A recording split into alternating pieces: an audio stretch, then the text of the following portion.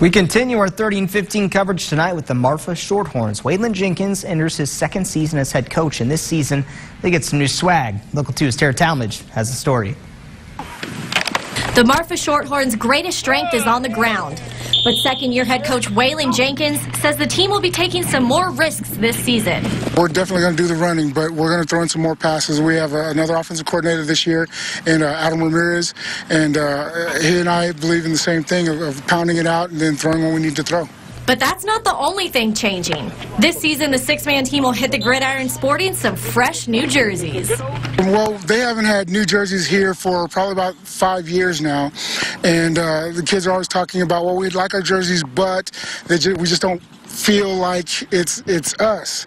And with a new head coach last year, with myself and the kids coming up the way they did, I decided to, let's go ahead and do something special for them.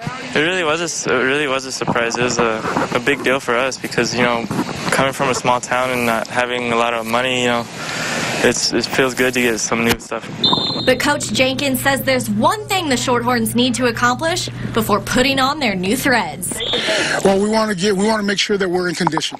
We want to be able to finish out all of our games all the way through the fourth quarter if we need to, and that's just the main focus before that first game, making sure that we're in good condition. Tara Talmadge, Local 2 Sports.